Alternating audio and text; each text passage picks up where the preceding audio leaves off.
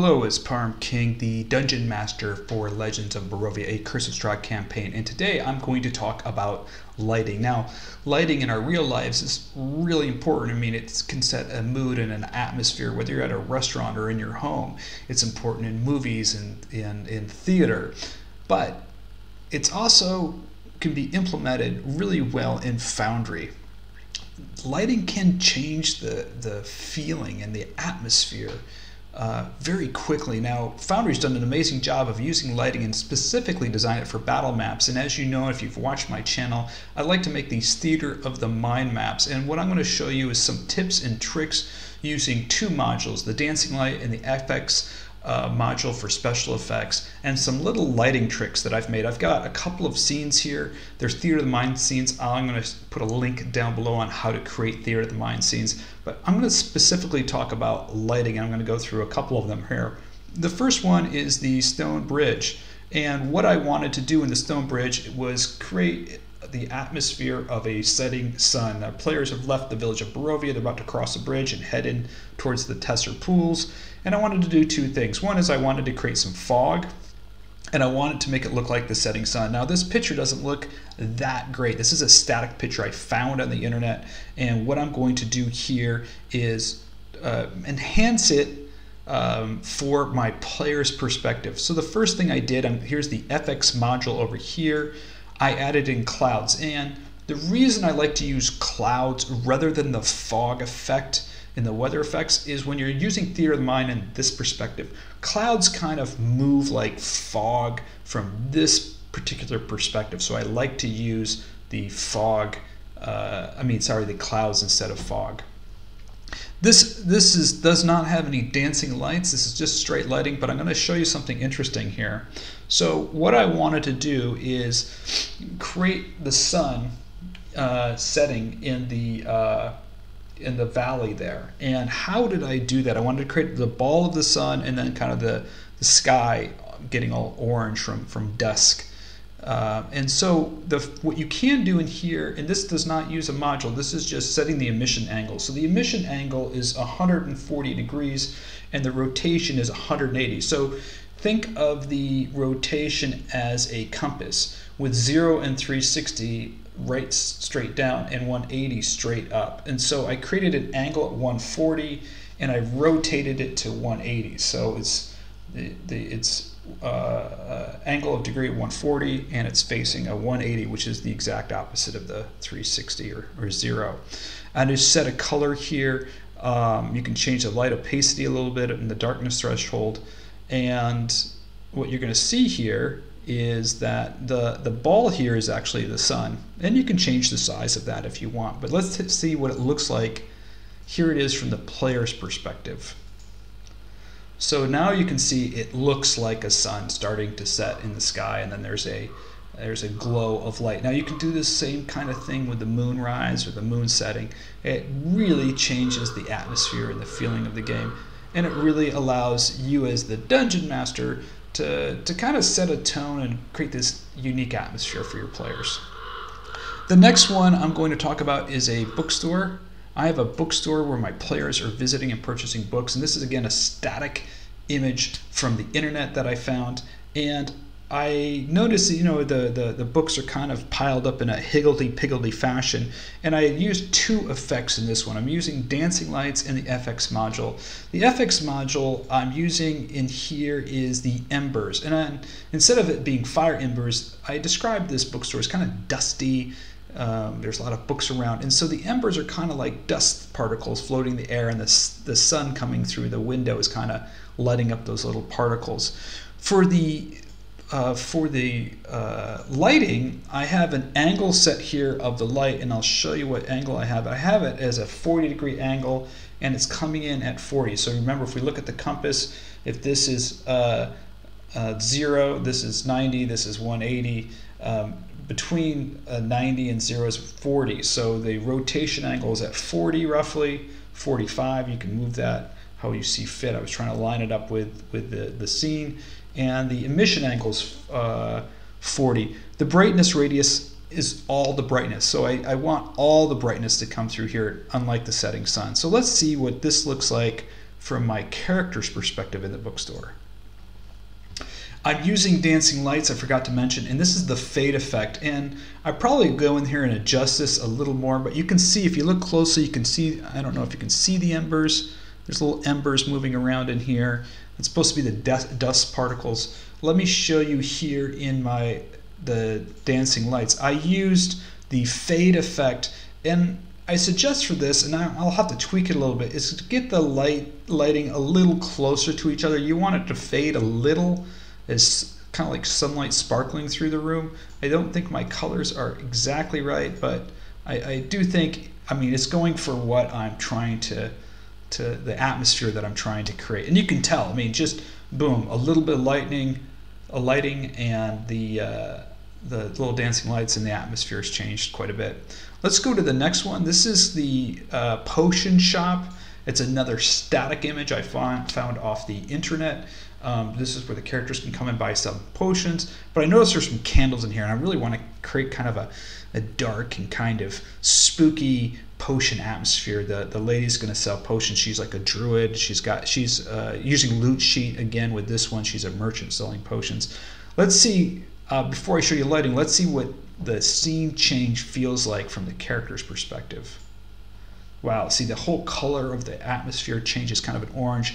The candles up here and over here are flickering a little bit, and it really, you created a kind of a dynamic scene. There's almost a feeling of animation. It really kind of brings the scene to life, just the lighting. So let's talk about the lighting in this particular one. One of the things that you can do in your lighting is, first of all, set your bright radius. When I do candles, I tighten up that bright radius. You can see it's just around the candle, and I make the dim radius really, really wide to kind of flood the room, and I kind of overlap them a lot.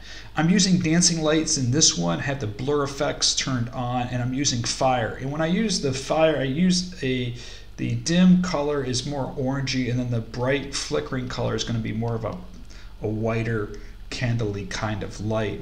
One of the things that you can do is, once you set this and you click on it, it's highlighted up there, you can hit Control C and copy it and go somewhere, put your cursor somewhere on the map and hit Control V to paste it, and now you've set the exact same one. You can paste them all over the map. So once you have your candle the way you like it, you can go ahead and paste them all over, and it saves a lot of time.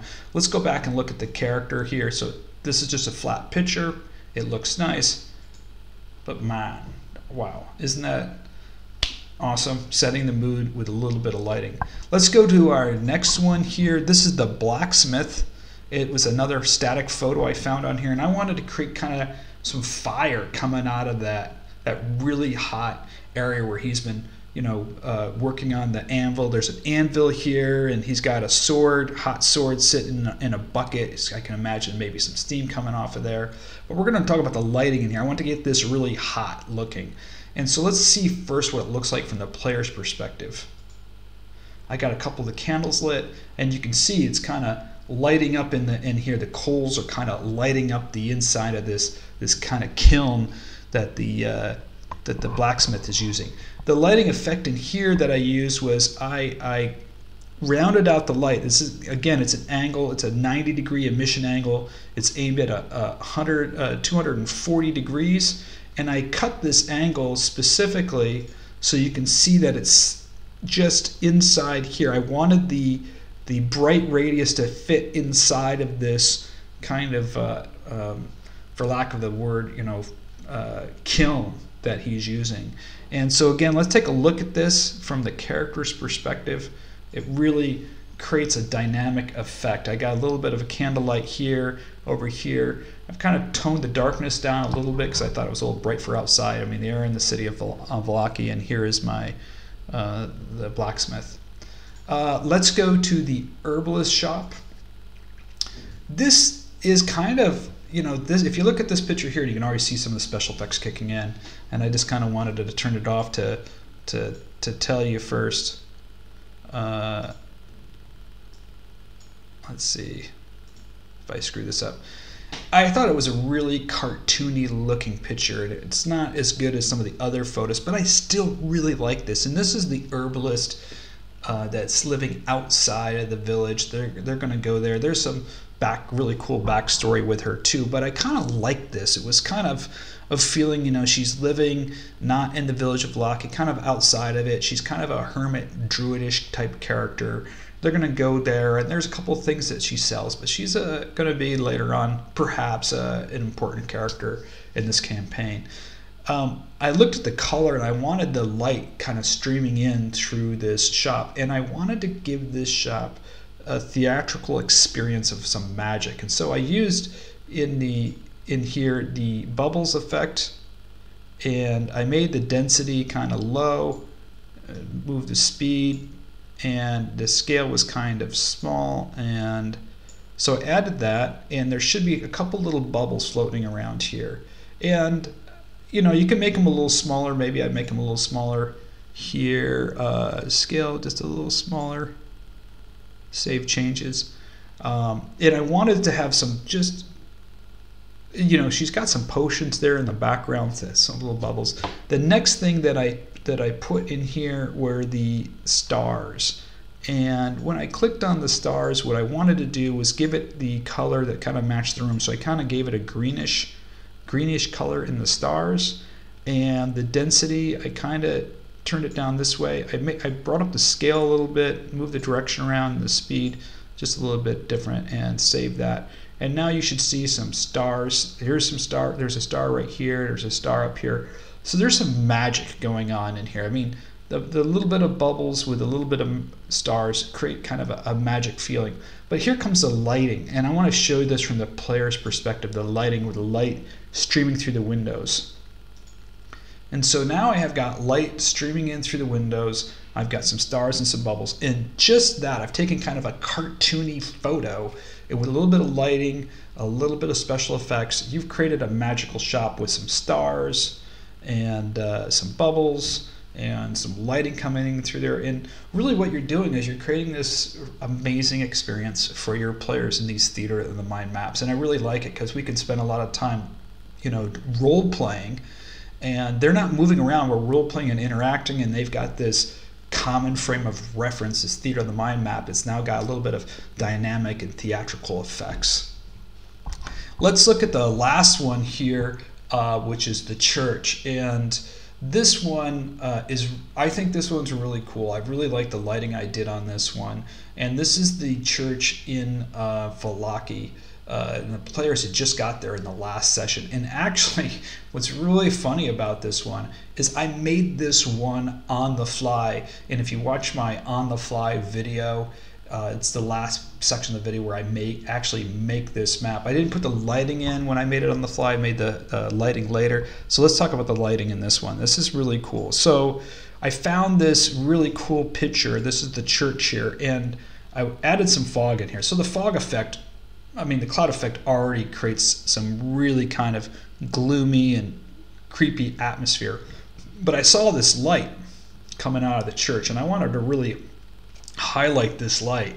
And so I just want to show you first the perspective of the player. So when the players show up at the church outside of the church, this is the perspective that they have. So I've got the light kind of streaming out of these side windows over here, kind of flickering, and the light in the front flickering, and wow, you know, the fog coming in, the light flickering. You've totally changed the atmosphere really quickly. So I've got the fog effect going, the cloud effect. Remember, I like to use the cloud on Theater of the Minds. Let's talk about the lighting here. So in the lighting again, I have angled lights. This one here is a 20, radius is 20, the angle of emission is 40, and the rotation is 320. So you remember, if 360 is down, I'm kind of rotating it just this way a little bit, and it's the angle of radiated angle is 40 degrees. And I want the brightness to stream all the way out. There's actually no dim light in this. This is the brightness coming all the way out. The two lights of the side, I just made one and I copied the other one. Again, this is a 40-degree rotation, is at 60 degrees, and again, the brightness is 20. This is all the exact same light. What I used here is the fire, and I just faded the fire from orange to whatever. They're not synced. I didn't want to sync them. I wanted to make it look like there was maybe some candles and maybe a chandelier in the church that was radiating out this light. And it, just by putting them here, you can see the angles coming out here and the angle coming out here. I noticed how this was kind of lit up in the original photo. I could, you could put a moon up here if you wanted to. I probably won't. Let's take a look again from the player's perspective. And you can just see this light kind of flickering out of the windows through the side windows and the out windows, and now you're telling that story. You're right into it. You don't have to go into there's fog and there's light. They see it, and now you're spending that time talking about the atmosphere and the tone, and you're engaging in your role playing, which that's where I like to jump to. I like to jump to the interaction right away. And if you've watched my session, I'm trying to work on my different voices. I'm not doing too good of a job, but I'm improving a little bit. But really pulling those characters into role-playing, because Dungeons & Dragons is a role-playing game, and we spend a lot of time role-playing. And Curse of Strahd is an amazing adventure with so many different interesting characters and clues, and these theater of the mind maps really set the atmosphere.